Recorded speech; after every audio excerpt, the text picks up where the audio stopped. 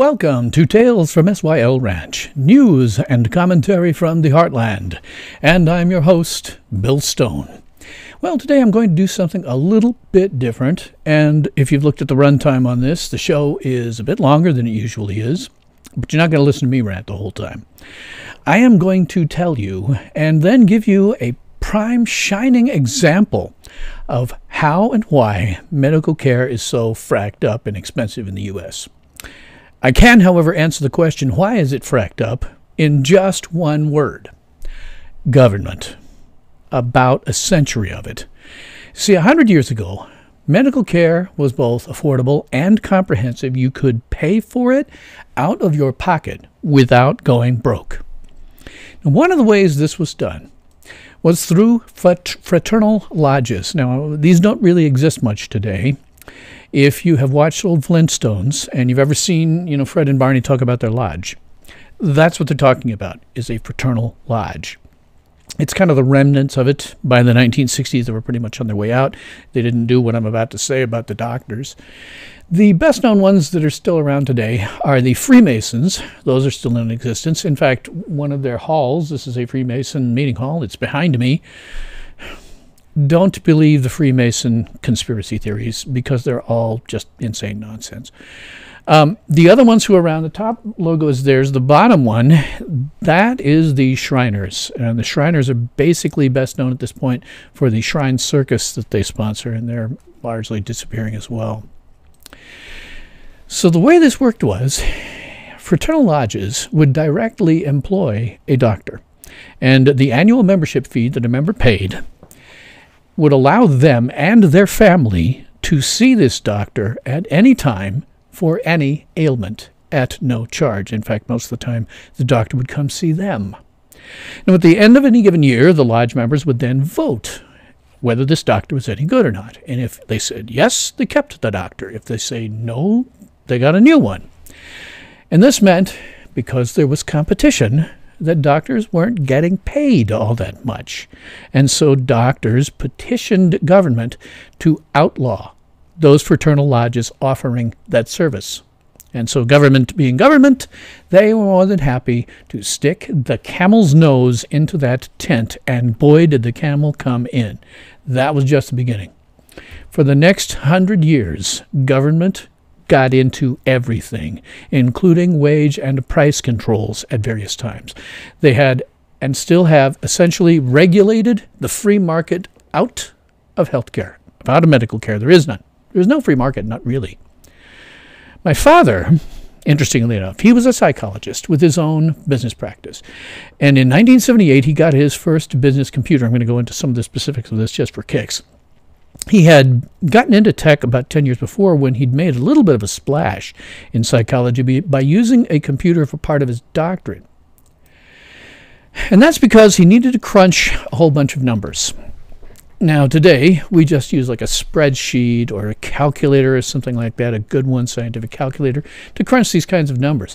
But back then, it was painstaking. You used what was called a slide rule, which you see here, and a lot of paper and a lot of brain sweat. If you do not know what a slide rule is, count yourself lucky. Put it this way, I'm not going to explain how one works, it's too complicated. I know, because I lived through the tail end of it. But a slide rule basically was a way to come up with some complex calculations with some level of accuracy, but nowhere near as accurate as if you get a good scientific calculator program for your phone. So what my dad did was he partnered with a guy who was in the computer science department at the same university he went to. This other guy in computer science got his doctorate based on writing the programs that my dad needed to crunch his numbers. You have to remember, too, this was back in the era of the IBM mainframe being king. And these things were enormous, as you can see on there, and could not do what your cell phone can do. I always like to say, we have more, every one of us, in our pockets. We have more computing power than it took to put man on the moon. And this was also when we used punch cards for computer input. Not terminals, not monitors and keyboards and mouse, but punch cards. And that's what you can see in this lower picture. I think my dad still has some of the punch cards, or did. He passed away. And my parents' house in the basement. I'm not sure anymore, but he used to. If you never had to live through this, punch cards, count yourself lucky. I barely missed them. I barely missed them in computing. Because I don't, people who don't know, I was in IT for about 40 years. I barely missed these. So, in 1978, my dad got his first business computer. It was very early, pre-personal computers, because they didn't start until the 1980s. And you're seeing here the best picture that I could find of it, which wasn't very good. It is the Ohio Scientific C28PDF computer. It is not compatible with any other computer, okay, before or after. What you're seeing just for kicks here, the box on the left, that is the CPU. That is something that today is this big in your computer, potentially smaller. And it was made up of transistors and resistors. And it certainly was nowhere near as powerful as anything that we have today. Again, in your pocket, you have more computing power than it took to put man on the moon. The second box on the side there, that is a pair of 275K floppy disks. Yeah, you heard me right. 275K. Not gigabytes, not megabytes, 275 kilobyte floppy disks.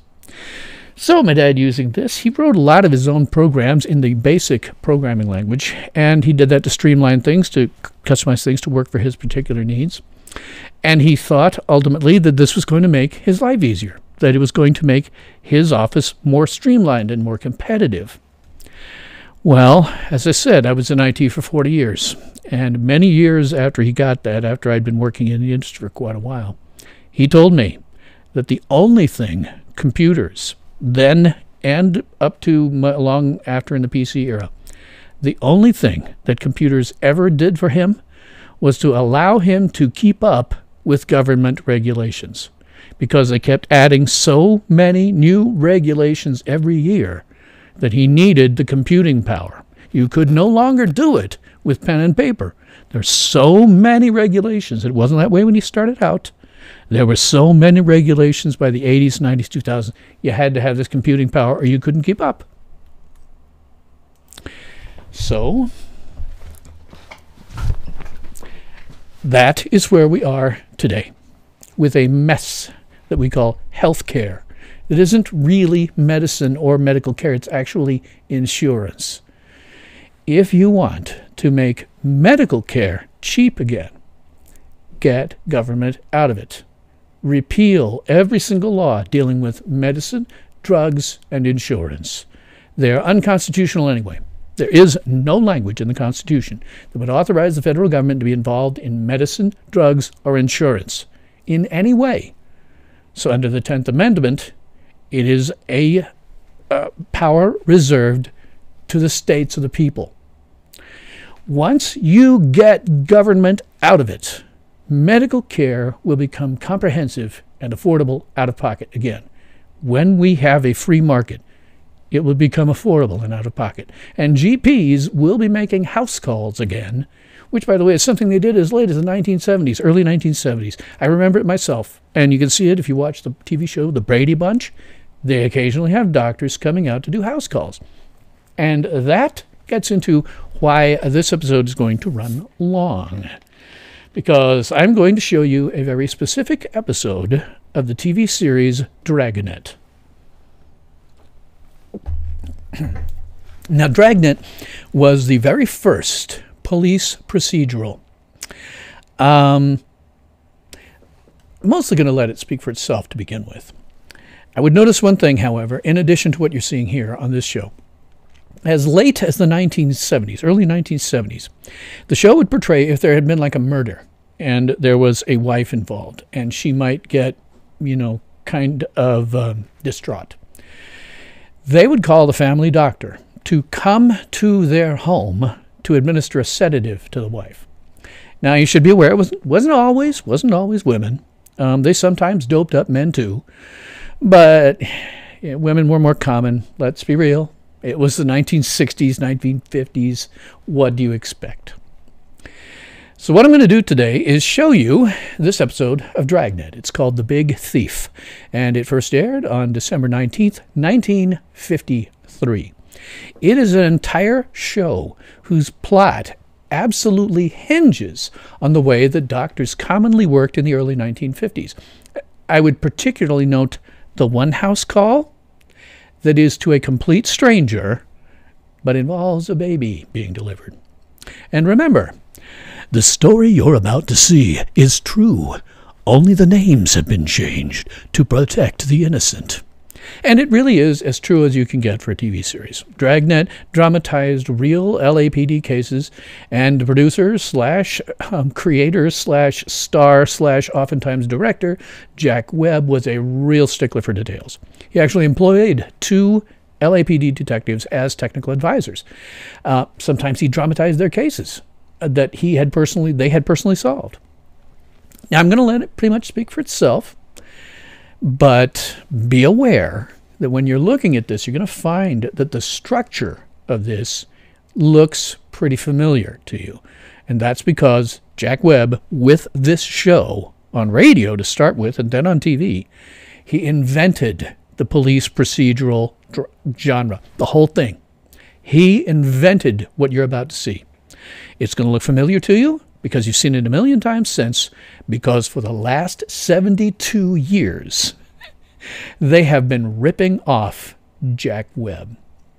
So let us sit back, relax. We will watch this episode. And if you want to stay through all the way to the end, I will come back and do some non-healthcare related trivia about Dragnet, because I'm a big fan of this show. So let us sit back, relax, and enjoy Dragnet, the Big Thief.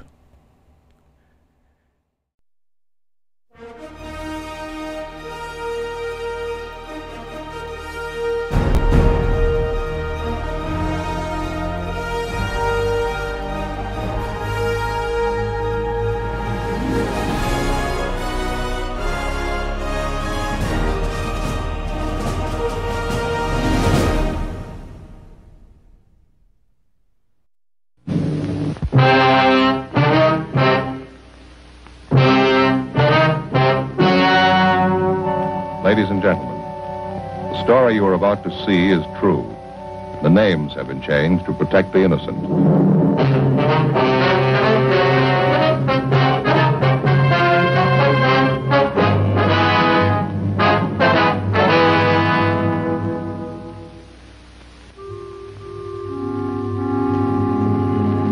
This is the city. Los Angeles, California. I work here. I'm a cop.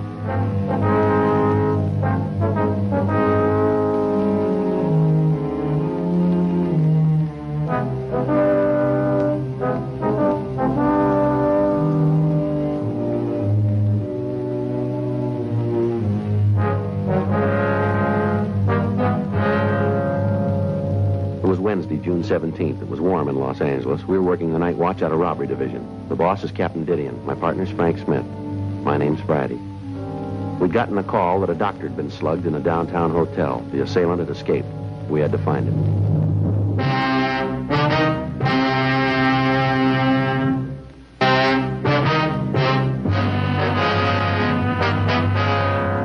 At 8:46 p.m., we reached the hotel at the corner of Pembroke and Columbia Streets. We talked with one of the officers in the radio unit that answered the call. He told us that his partner was out checking the neighborhood. We talked with the ambulance attendant, and he told us that the cut on the victim's head was not serious. The victim identified himself to us as Dr. Aaron R. Platt. We asked him what had happened. That's hard to answer. Sir? It's hard to tell you what happened. I'm not too sure about it myself. If you'd tell us what you do know, sir. I received a call tonight that a woman was ill. Who'd the call come from, Doctor? It came through my call service. What time was this, Doctor? Well, it must have been about 7:45. My call service would have a record of it. You can get in touch with them. You ever seen these people before? No. So you want to tell us what happened? As I told you, I got a call from my service, gave me this address and the room number. What'd your call service tell you? Just said that a woman needed a physician. I came right over. All right, would you go ahead? Well, when I came into the hotel, I checked with the room clerk downstairs and asked about Mr. and Mrs. Allen. He told me they were in this room. Allen, huh? Mm-hmm. That's the name they gave me. Mm-hmm. I came up, knocked on the door. Mr. Allen opened it. I don't suppose that's his real name, do you? Well, we'll check on it, Doctor. Be a little silly to give the real name and then do a thing like this. Yeah. What happened after the man let you into the room? Well, I told him who I was, and he said that his wife was ill. Where was she? lying in the bed, all covered up. I went over to her and asked her what was wrong. What'd she say? Nothing. She moaned a little. Then her husband, I guess that's who he was, told me that it was her side. Said that she'd had a pain all evening. Yeah. He asked me if I thought it might be appendix. I told him there are a lot of other things that cause pain in the side beside appendix. Mm-hmm. I went over to the bed to take the woman's temperature. That's when the man locked the door. Sir? I heard this noise. I turned around and saw the man turning the night latch on the door. I asked him why he was doing that, and he told me he didn't want us to be disturbed. At the time, I thought it was a little strange, no reason to lock the door, but he had a reason. He had one. Yeah. After that, I went over to the woman again and reached out for the thermometer. All of a sudden, she jumped up out of bed, jumped at me. I turned around to ask what this was all about. And I saw the man. He had a gun standing right behind me. And I saw him start to swing the gun, and then... that's the last I remember until I came to. I called the police. That's it. You never saw these people before? No. No, I remembered if I did. Do you have any idea why they'd call you? No. No, the man said something to the girl on the board of my call service. You can check with her. Oh, I wonder if I could have a cigarette. Sure. Thanks. Could I have my coat, please? Yes, sir. Thanks. You're welcome. Well, that's funny. What's that, sir? My lighter, it's gone. Solid gold, present from my wife. I'd hate to lose that. The top opens up when you spin the flint thing, you know. Yes, sir. How about your other personal effects? What was that? Your other effects, Doctor. Your wallet, your money. Gone. Gone, everything. The thieves, they robbed me. That's what they did. I don't mind the money, only $30, $40, but the cards in my wallet. Rotten thieves. Look here. What's that, sir? My watch. They even took my watch. Automatic. It was a good one. My wife gave me that, too. Can you give us a description of these articles? Well, I certainly can. I've got the case and movement numbers at the watch in my office. I can give you that. You'll want a complete description of the man and woman, too, Doctor. Well, I gave one to the other officers. Yes, sir, but we'd like to go over it with you. Oh, all right. Say, wait a minute. Yes, sir? My bag, do you see it? What's that, sir? My doctor's bag. Must be in the room someplace, unless they took that, too. Just sit still, Doctor. We'll look for it. Joe, here it is.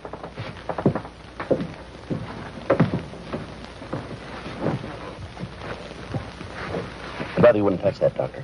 Oh, I want to see what's in it. You mind moving some of those things, please? Sure. Instruments are all there. That's what they took, all right. All of it. What's that, Doctor? Narcotics. 8:59 p.m. We got a complete description of the pair of suspects, and Frank and I called them into the office. R&I had no record of anyone by the name of Timothy Allen answering the description that we'd been given. 9:03 p.m. We talked to the desk clerk. He was unable to give us any information on the pair. He said that the couple had come in earlier that evening and had paid for the room in advance. He went on to say that they carried one piece of luggage. We looked at the registration card. It was signed with the name Mr. and Mrs. Timothy Allen and gave us an address, St. Paul, Minnesota. The registration card was held as evidence to be checked by Don Meyer in handwriting.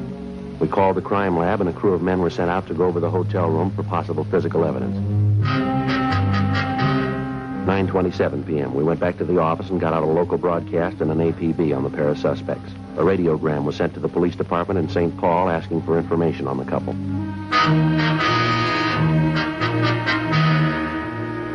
Dr. Platt was asked to come to the office and go through the mug books. A call was put into Narcotics Division to see if the officers there had any information on the thieves. Officer Roxy Lucarelli said that he checked their files to see if he could come up with any leads for us. In the meantime, the stats office had started to run on the M.O. used in the crime. You got anything? No, Roxy's going to check it. Says he's never heard of the man and woman. They're new to him. Yeah. How about the numbers on the vials? Yeah, there's a broadcast out on them. They'll be listed in tomorrow's bulletin. Dr. Copeland, anything? No, he's still checking. Well, if he doesn't find them, we can take him over to crime analysis. Maybe have a composite drawn up, huh? Yeah. Hot shot. I'll get it. I got it.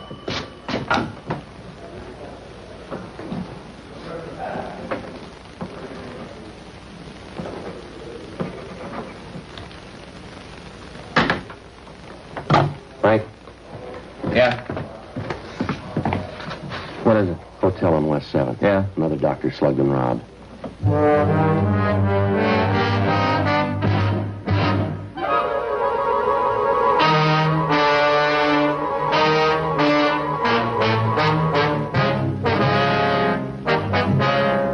.15 p.m. We arrived at the scene of the latest beating. We talked to the victim, a Dr. Aubrey Baker. The story we got from him was substantially the same as the one Dr. Platt had given us. A call had been put out by a man who gave his name as Allen. saying that his wife needed immediate treatment. Upon the doctor's arrival, the door to the room had been locked, and the doctor had been beaten and robbed of his personal effects and supply of narcotics. The description the doctor was able to give us was the same as the one we'd gotten before. 10:47 p.m. We talked with the desk clerk at the hotel. The description he gave us of the Allen couple matched the one that we had. A check of the registration card showed that the handwriting was the same. We spent the rest of the night running down the leads we had. The stats office had come up with 4 possibles. They were checked out, but they netted us nothing.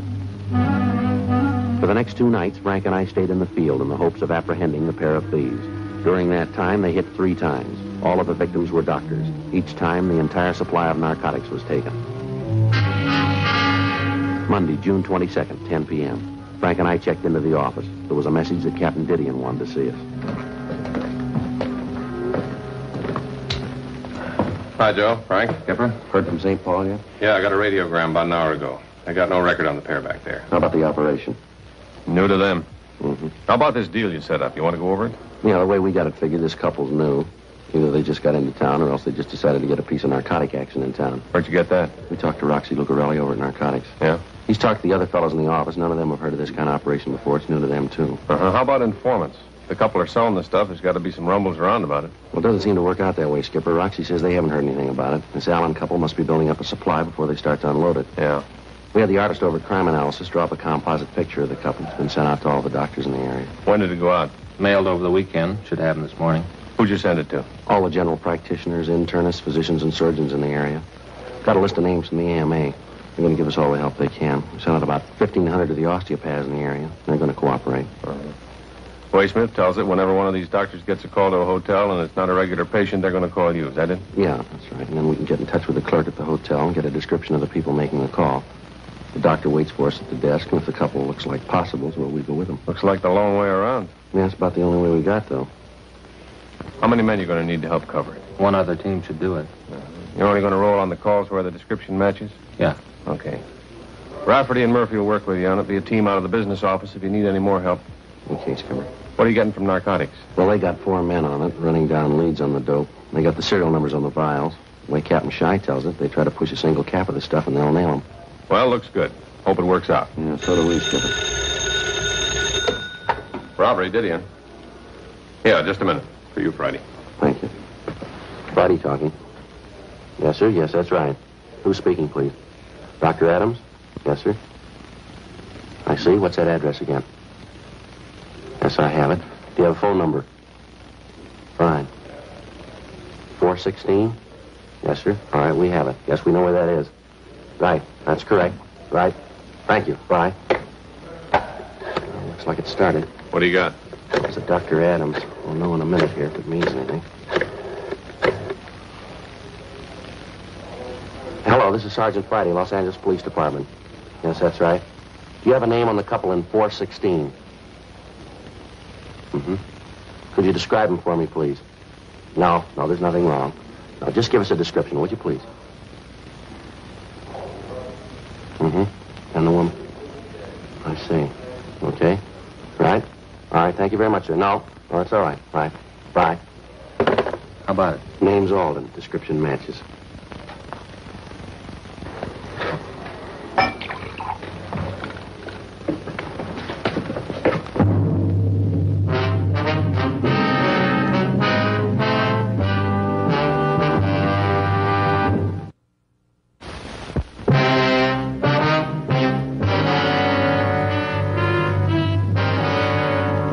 .46 p.m.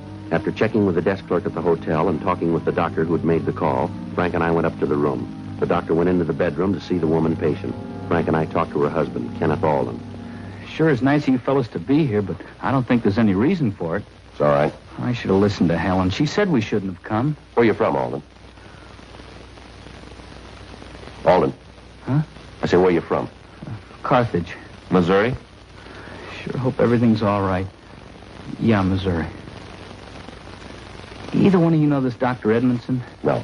Sure hope he knows what he's doing. Helen's kind of little, you know. Frail.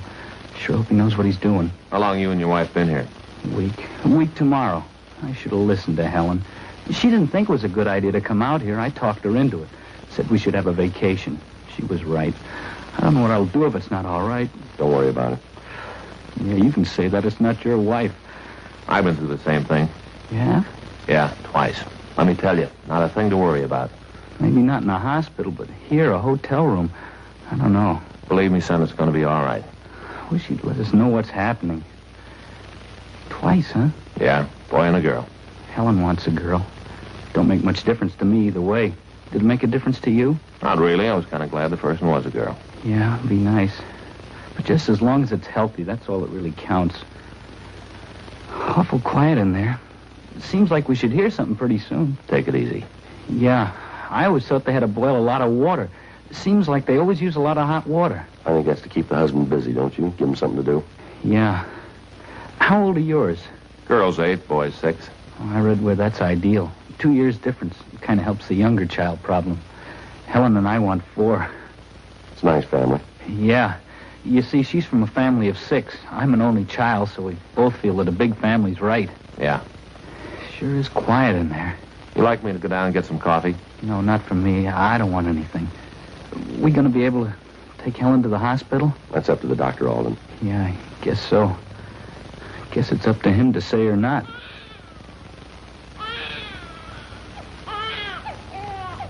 Sounds like you're a father. Yeah. Congratulations. Same to you. Guess my troubles are over now. They're just starting.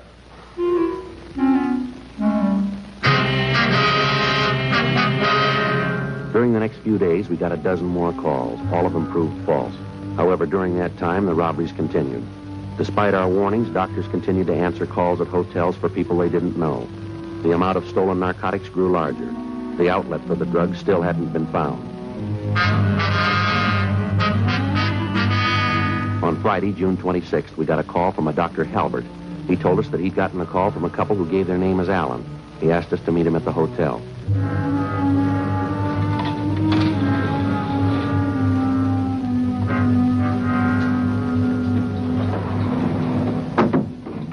Well, how long ago did they call you, Doctor? About 25 minutes ago. Asked me to come right over. That's when they gave you their names, did they? That's right. Ever treat them before? No, new to me. Think they're the people you're looking for? Well, we don't know. The description we got from the desk clerk matches the suspect.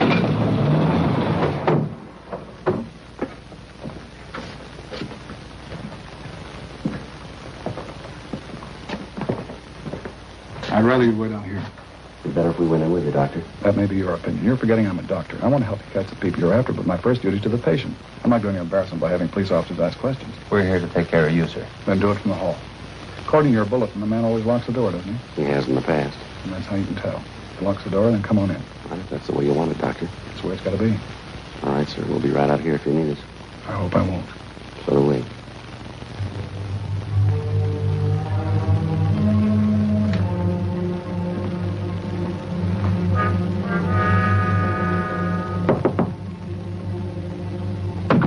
I'm Dr. Halbert.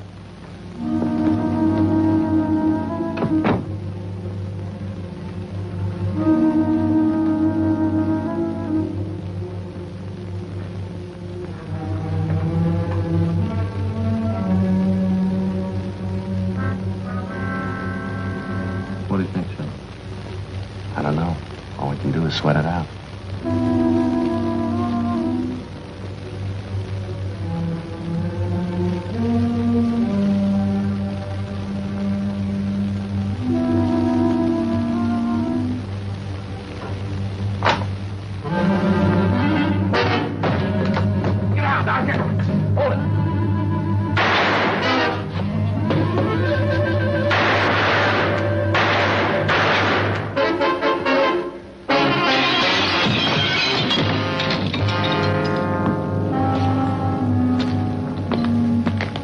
Why'd you do it? Why'd you shoot him? Dead.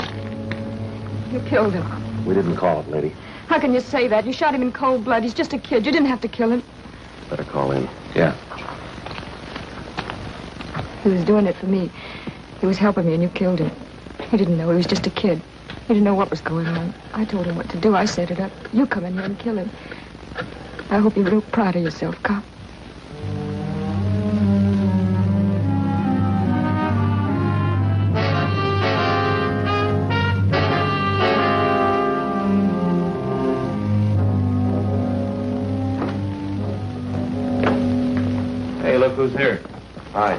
tired of waiting at home. Decided to put in the time here. Glad you did.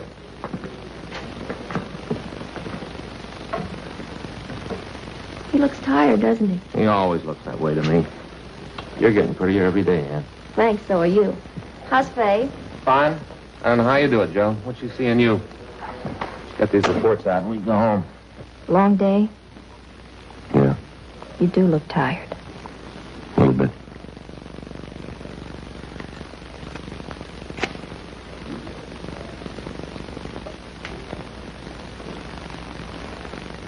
Thanks.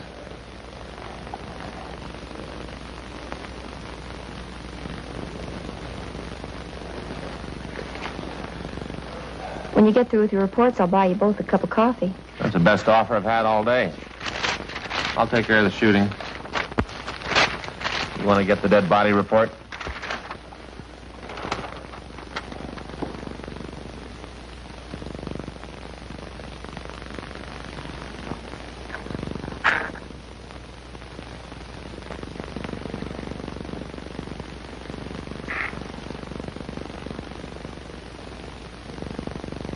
What was that address? 9276 South Bixel. 267. No, Joe. 9276 South Bixel. Yeah.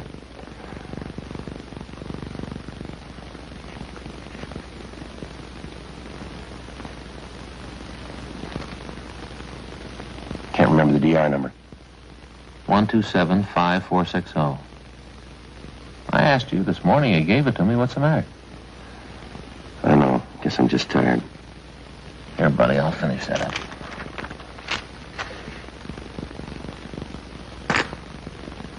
I'm sorry I came down here, Joe. I didn't think you'd mind. No, that's all right. I'll drop these off at Homicide on the way.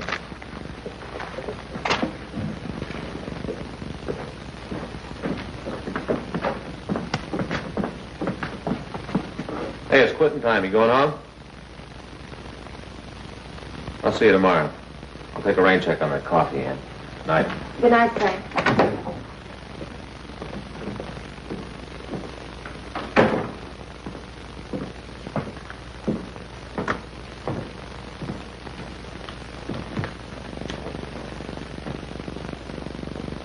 How many are you going to smoke at once, Joe?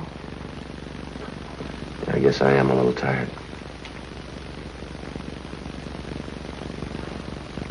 How old was he, Joe?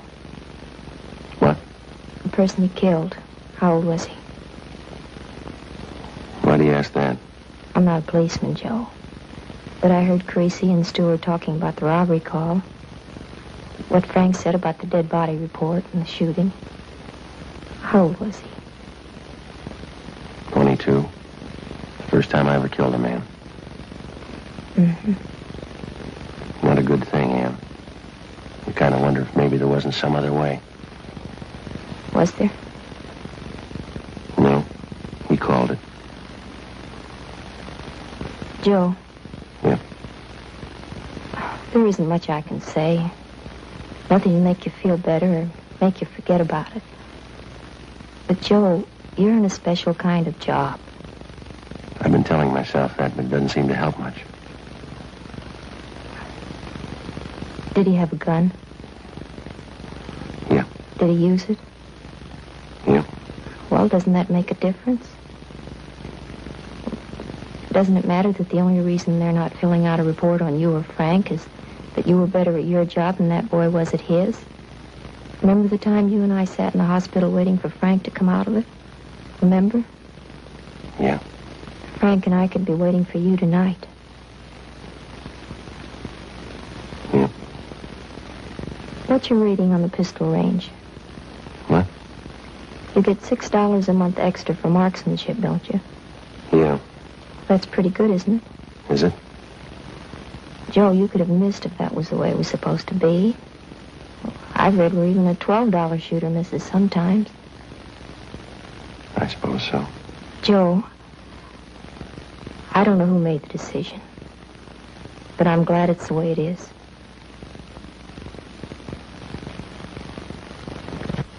Now, come on. I'll buy you that cup of coffee. All right.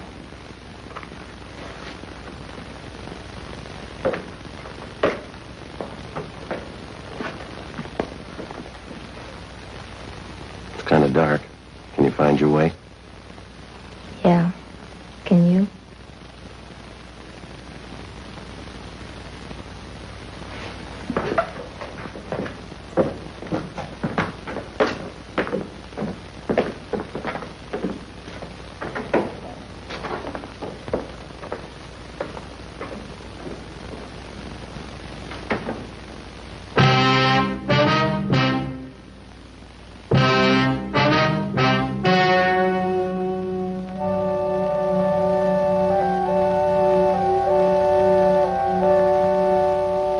On October 21st, trial was held in Department 98, Superior Court of the State of California, in and for the County of Los Angeles. In a moment, the results of that trial.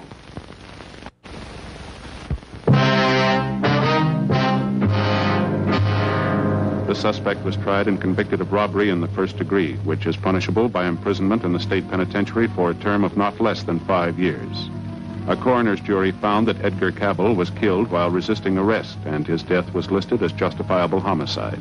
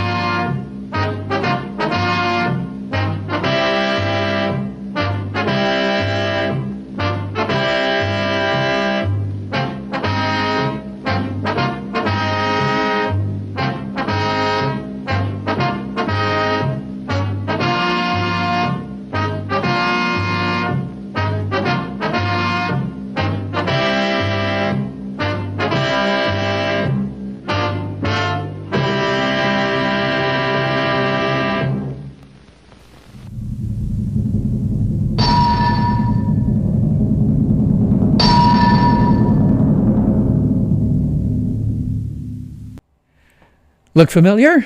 Look familiar? It certainly should. I mean, look at that, everything up to that first 5-note, that very famous first 5-note intro. Dun, dun, dun, dun. Compare that with Law and Order. Dong, dong. Compare the opening narration with Law and Order. They have been ripping off Jack Webb for 71 years. Here's the trivia. It's not related to anything else, but you may find it interesting. I do, because I'm a fan of Dragnet, and part of the reason I'm a fan is because Jack Webb, remember, he played Friday in this. He's also the creator of the show.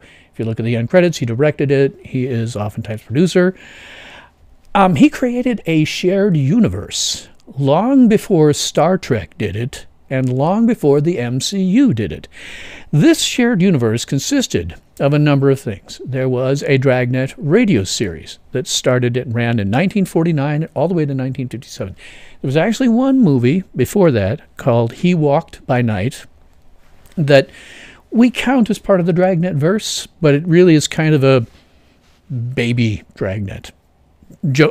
Jack Webb's in it, and you can tell where he got his influence for doing Dragnet from. But the radio series ran 1949 to 1957. There were then 2 Dragnet TV series, one that ran from 1951 to 1959. Many of those episodes are on YouTube. A lot of them are in the public domain. The one I just showed you came out of that series. I certainly suggest just, Google Dragnet. I mean, not Google, but YouTube search it. You're going to find all kinds of stuff. There was also a series made from 1967 to 1970. Many of these are on YouTube, generally in violation of copyrights, but they are on there. You can certainly watch it if you want to pay money. I particularly recommend the 2-hour pilot, which was made in 1966 before that started. It's on YouTube. It has been here now for years. There's a link below. I don't think it's in any danger of getting a copyright strike. It's unfortunate if they pull it down because that one's really hard to find. There was also a theatrical motion picture released in 1954 during the series, which is also very hard to find. BitTorrent! Oh, excuse me. BitTorrent! Pardon me. There's a couple of novels set in that universe. I have one of them called The Case of the Curious Killer, or Courteous Killer, rather. It's a great novel. There was then, after Dragnet, there was a TV series called Adam 12.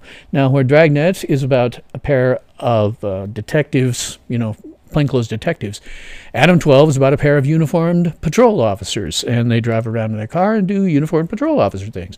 There was a TV series called Emergency, which was about paramedics and firefighters. There was a TV show called The District Attorney, or DA. Well, guess what that was about? And there were crossovers. They did crossovers from these shows from time to time. Now, among those of us who like to think of ourselves as fans of the Dragnet verse, we also include some other shows, one of which was produced by Jack Webb and has an opening narration by him. And that's Project UFO, which was fictionalizing accounts of the Air Force program Project Blue Book, which, if you don't know, was a program where they investigated UFO sightings. Then there's two that are not produced by Jack Webb. He was gone by the time that they did these, but we count them as part of the Dragnet verse. One of them is The New Dragnet, which was a new Dragnet show. The reason that we can count this as part of the Dragnet verse is because it didn't use the same characters, but the same location, same locale, Los Angeles. So we say, that's in the Dragnet verse. And then there's The New Adam 12. Also almost concurrent with the new Dragnet, not surprisingly. And we include that in the Dragnet verse again because it doesn't use the same characters as the original. It's just set in Los Angeles. The interesting one, those last two series aren't very good, by the way. They're police procedurals, but they're just not that good.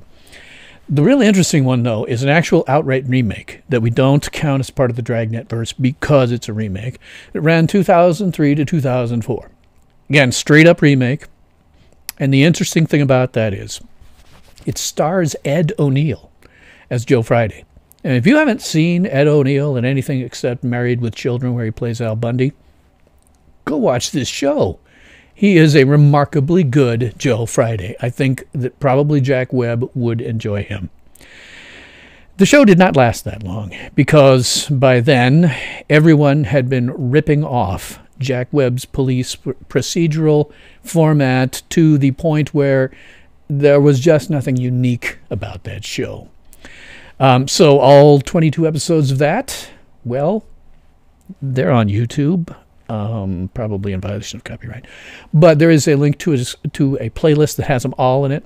I would particularly recommend, even if you don't really like police dramas and stuff, watch the 2 episodes, The Artful Dodger, and I recommend that one because it's a really good detective story. And then the other one, The Little Guy. That one is the best one of the series, I think, and it's just plain riveting. So I guess that's all I've got to say about that subject for today. So if you like what I'm doing, please do like, sub, hit the notification bell, share me on social media, and tell all of your friends, family, neighbors, pets, and livestock to do the same. I would certainly appreciate your support, either via Subscribe Star, my PayPal tip jar, or a place where you can support me on my website further, and there is a description to all 3 of those, links to all 3 of those in the description box below. And so, thanks for watching Tales from SYL Ranch. And remember, for a breath of fresh air, watch Tales from SYL Ranch. News and commentary from the Heartland. And I'm Bill Stone. Ultimate power in this world has always been one simple thing: the control and manipulation of minds.